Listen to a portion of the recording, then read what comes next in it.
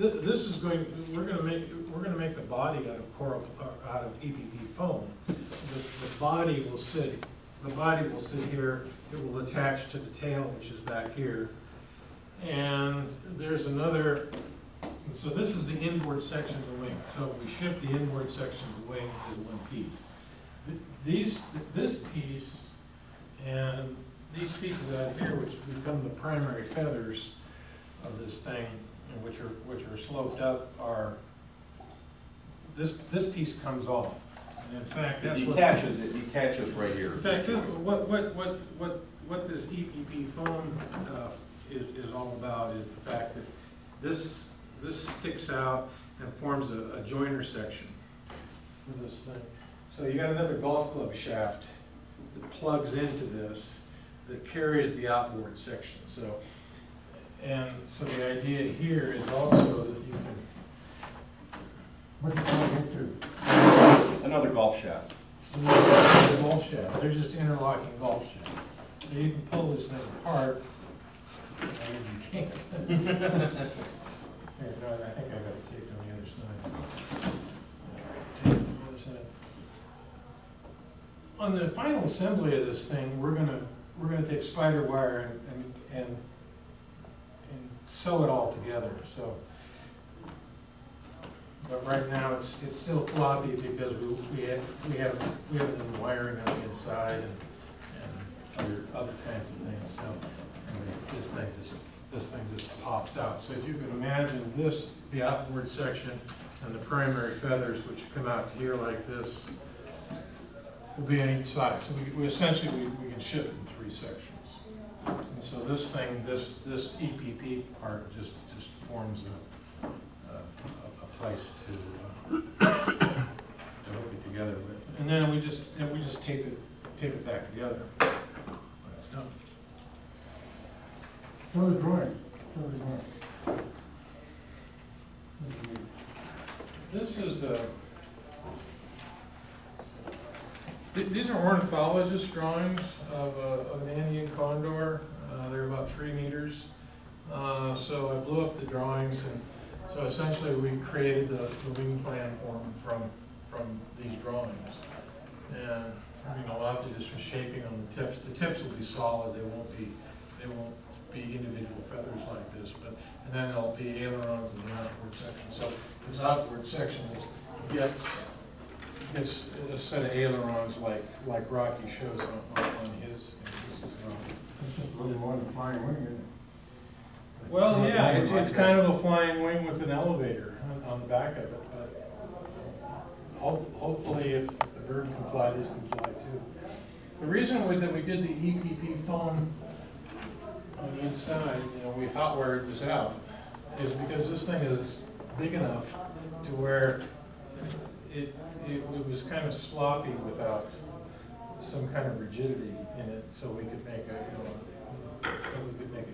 conform to a wing section. So we ended up putting this stuff inside. Are you going to be in South America anyway? You're making a special trip?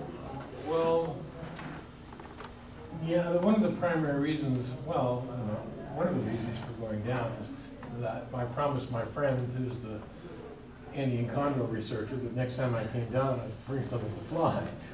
so this is it. I'd be surprised. Well, I think we've been talking about it. He's very interested. He made a movie of him flying with paragliders, with condors. He's very interested in interacting with these birds. So I said, well, this is a pretty good way to do it. We'll just create a bird, and I can get a video camera and stick it in the nose of this thing, and we can photograph things while You've got a chance to attack it. No, they're not. They're not that kind of bird. They're carrion eaters. They don't. Their claws are kind of like turkey claws. They don't have talons like hawks do. Anyway, I'm sorry. No, go ahead. I talked about adhesives a little bit and how adhesives are sometimes problematic with this stuff. Regardless of what adhesive you use, you need to clean the surface first. There are apparently bonding agents that are on the surface of this stuff. Windex seems pretty good at taking them off. Dan uses alcohol to clean his before he applies glue or tape. I've always used Windex. This one did come apart. You can imagine there's a lot of pressure on this trailing edge joint here. And all it is a thin piece of tape, you know, that's maybe a ½ inch of surface. And this tape popped loose, so my trailing edge popped loose a little bit on this one. But it lasted 6 months before that happened, so, you know, and you put new tape on it, that's fine, it's not a big deal. So all that tape that cross. All the tape that I use, yeah, is that kind of stuff. Double film. Goop, like shoe goo or household goop, they work very well with this kind of stuff. Again, clean it first. And also hot melt glue.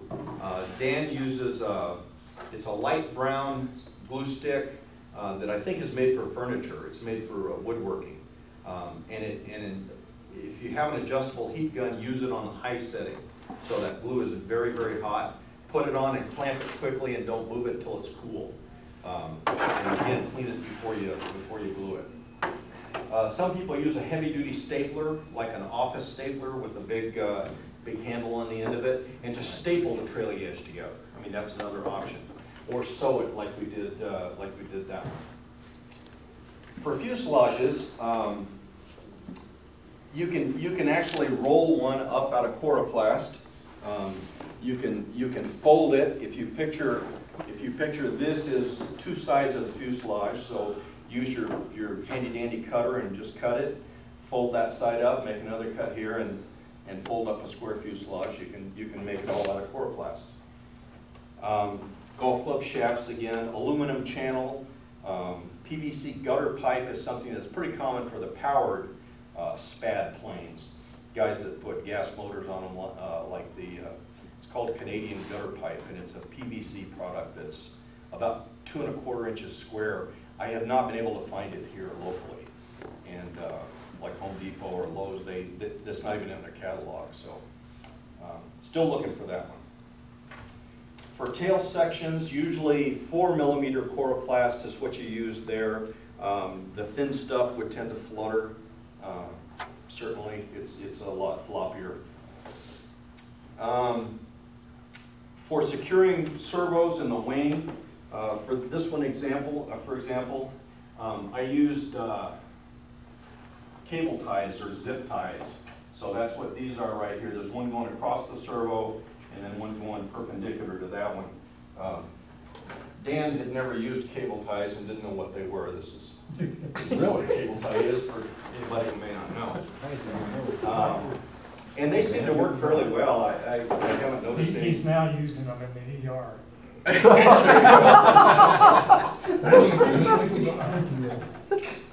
Thank God he's not an internist.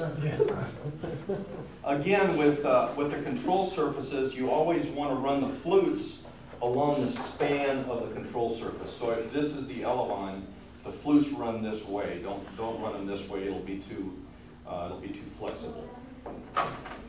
Where you install the control horns, like right here, you can take a bamboo skewer, the kind that Carlos likes, and cut a small piece of that and slide it in the flute to the point where you're going to put the screws. That way when you tighten the screws down, it doesn't just crush the coroplast. It's got something to bite on.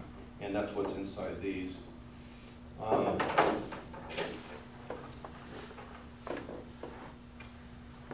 For decorating, obviously you can leave them like that. Dan likes the markers, and he's got vinyl stickers on his that seem to hold up real well.